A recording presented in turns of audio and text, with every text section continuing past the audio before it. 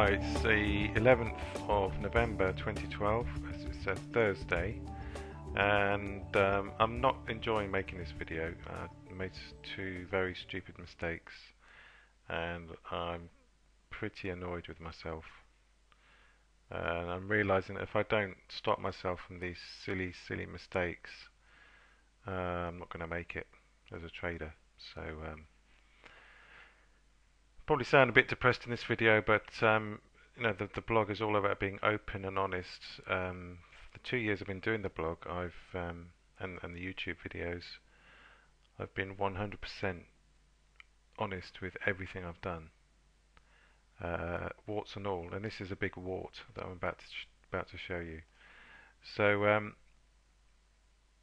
don't want to go on too long and wallow in it too much, but just want to just be open and show what mistakes newbies fall into. Although I'm not really a newbie anymore, so I don't have any excuses. So anyway, yesterday you can see my video on this trade that I took. This is yesterday's market. Just quickly look at that. Gap down, made a bear trend, and then went into a trading range. I recognised. I came to the charts at around 6 p.m., 7 p.m. maybe, around this time, and I recognised that we had trading range action. This is all trading range behaviour. Lots of bulls, bears, mixed together, no direction, or a slight drift upwards. So I got long above bar 63, but it was in my sim account, and I made profit within 10 minutes.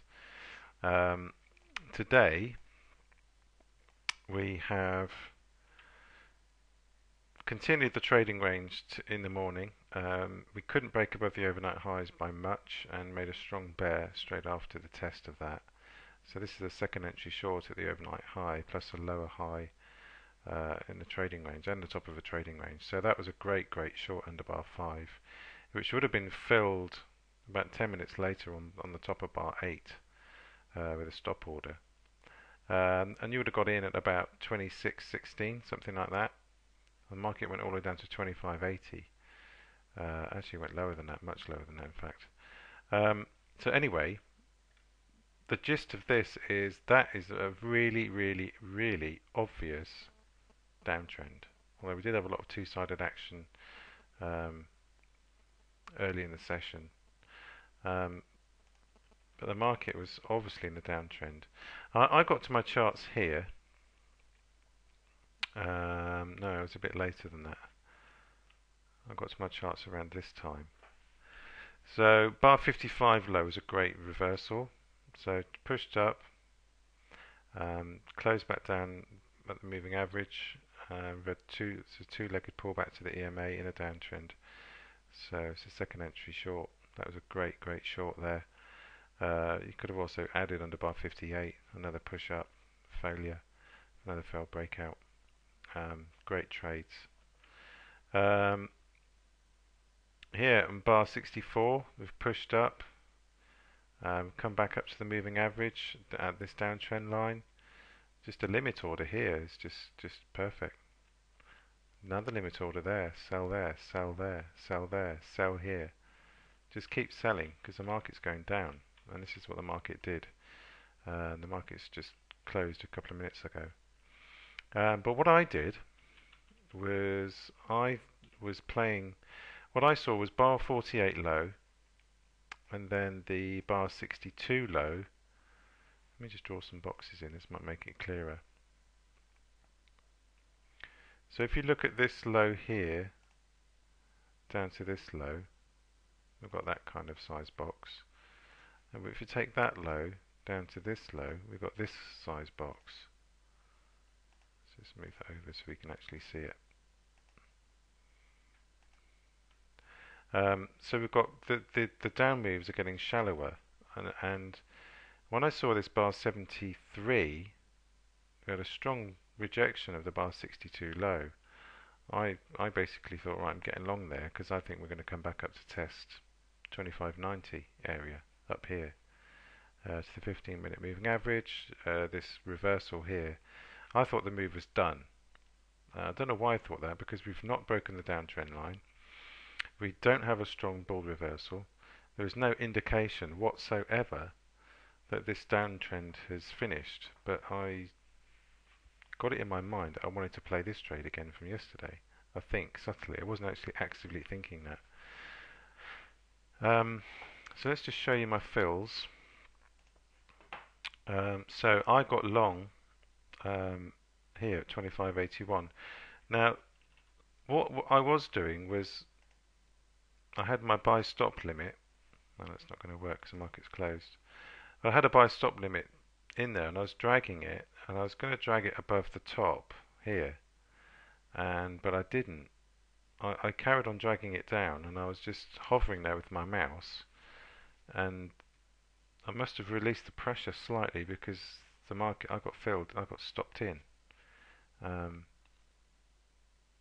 I should have just closed it straight away, but I didn't. And my stop loss was automatically placed below bar 70 just by chance because I have a standard 14 tick stop on the NQ, which I then adjust afterwards. And when I did that, I thought, oh well, it's below this swing low. We got a higher low major trend reversal. That's what I told myself because we've got this bar 70 bull. Completely ignoring this big downtrend and these selling tails right on the downtrend line and the moving average, which are all very, very, very obvious signs of selling. But worse than that, got stopped out at the bottom there on bar 71. I looked to take this stupid trade again, and I got long above bar 76, looking for a end of this downtrend and a reversal into the close. Sometimes the NQ does reverse up into the close, but it seems to be more random than anything. There doesn't seem to be any pattern. And it's certainly a low probability event on a downtrending day like this. And if anything, the market's going to come up to the downtrend line and reverse. Look what it did. And stop me out again under this low. So I've taken 7 points loss on my real account, and yesterday I had a 7-point profit in my sim account. So I'm pretty annoyed, to be honest. I'm not annoyed in a kind of despairing way. I'm just annoyed at myself for not being disciplined and just not applying what I've been learning. I've put so many hours into this.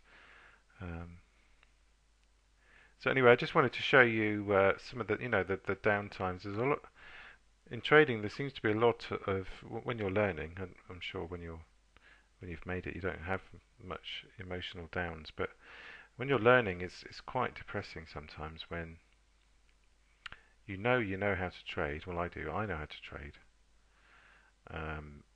I could teach someone to trade now, I think, and they would be profitable. But you have to apply what you've learned, basically. So anyway, I hope someone gets something out of this video, because you can't really afford to make many mistakes as a trader. You need to really, really watch your risk. So just focus on minimizing your losses, waiting for the good opportunities, and reading the price action. That's all there is to it, really, and the context. So today's context was downtrend, look for good entries to sell, and keep your losses small. Pretty simple.